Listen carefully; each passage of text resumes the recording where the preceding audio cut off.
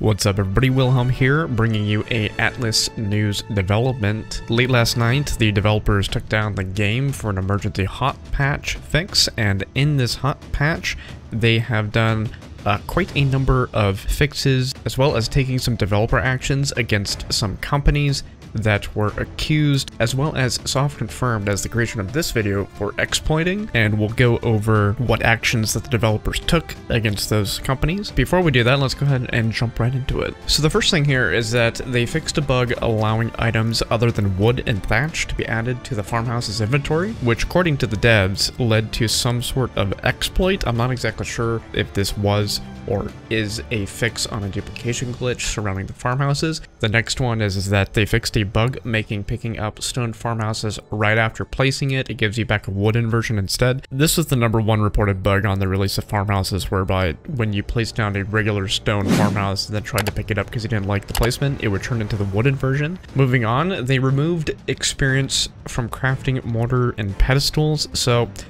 I wasn't exactly clear as to why they removed this.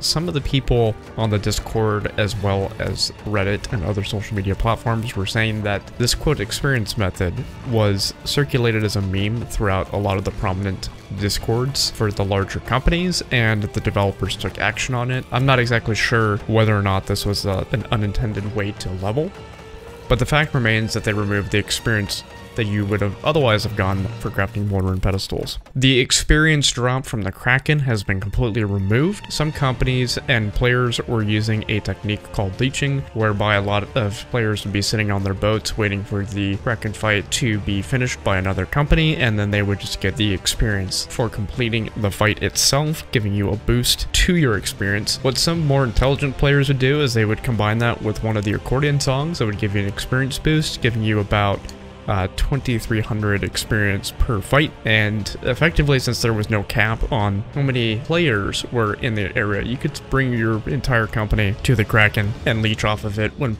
other companies were completing it, and effectively just have a passive way to level. Now, in the Discord, this has gone over with a mixed review. I'm personally on the fence on this one, because I think that there should be an incentive for players and companies to go and grind the end game content, just so that the content isn't dead. And if that content incentive is experience, I'm perfectly fine with it, as long as it's, you know, done in a balanced manner. And from what I could tell, it didn't seem like it was overly powerful. I guess that doesn't really matter. The developers have completely removed the experience from the Kraken fight altogether. We now have an update as well on Nature's Touch, which was a healing spell underneath the animal skill tree.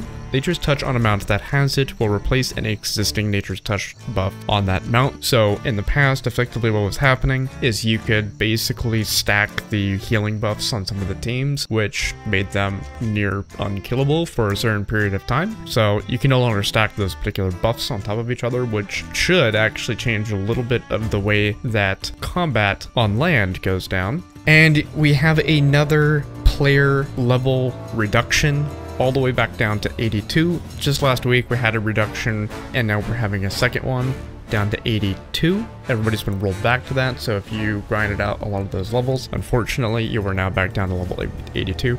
I know that this particular point has been incredibly contested in the community Discord. A lot of people were pretty upset that they're going to have to re-level once again, and a lot of the player base has actually been claiming that, you know, why am I going to level? Why am I grinding in this game if you're just going to reduce us back down to whatever level that they want to do? I personally didn't really grind very much on the player level cap reduction, so this doesn't actually affect me personally, but I can definitely relate to some of the people that otherwise would have legit grinded out their levels. Overall, on this particular point, I'm going to be siding with the devs. I'm happy that they're taking action as to no action. So clearly the dev team thought that it was necessary to reduce everybody once again, and that some sort of form of exploit was being used to otherwise artificially boost players' abilities to gain levels. So clearly they saw the need to do this reduction. I don't think that they're taking these decisions lightly. However, it would go a long ways if they could actually put out something a little bit more than just patch notes of saying, hey, this is the new player level cap reduction.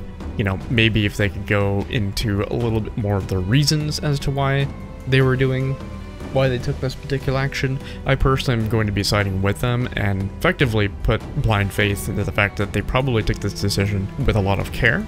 And I'm definitely glad that they're taking action as opposed to not taking action, because otherwise we would have entire companies that are max level. An item duplication exploit with bed travel has been fixed, including wearing multiple armor sets. So effectively, there was a exploit that has been leaked / been going around thanks to a video that was posted to Reddit, whereby players would do whatever the exploit was, which kind of involved, according to this, multiple armor sets as well as bed travels that would duplicate them onto your character so that the stats of multiple armor sets would be applied to your character.